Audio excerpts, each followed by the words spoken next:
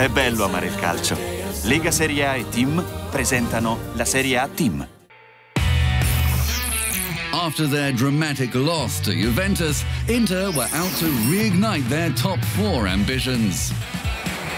An injury in the warm-up, however, to star defender Miranda threatened to play into the hands of relegation strugglers Udinese.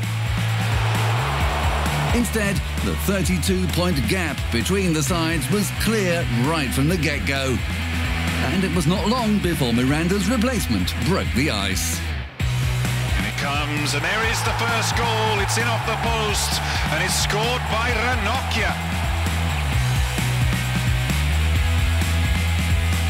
Valero just gets something on it, and look, it suddenly falls into the path of Icardi. Bizzarri's come.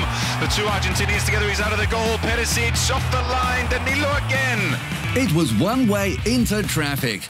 And when the Nerazzurri did afford a chance to the hosts, Samir Handanovic came to the rescue.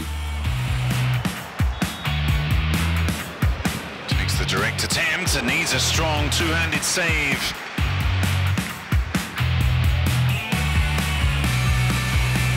He's going to get there, Rafinha, he does, leave it to run, and Candreva's in the middle, Rafinha scores his first goal for Inter.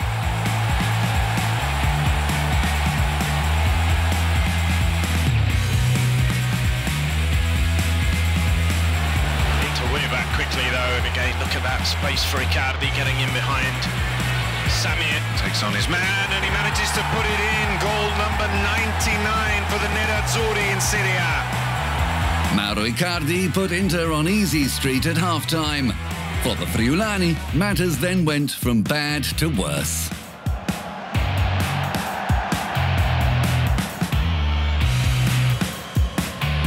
He's onside here and he's tucked it in, Valero. Now a chance, a platform with only one defender at home, and Caramot is unmarked in the middle, just has to bring it down. The youngster for the fifth hits the crossbar.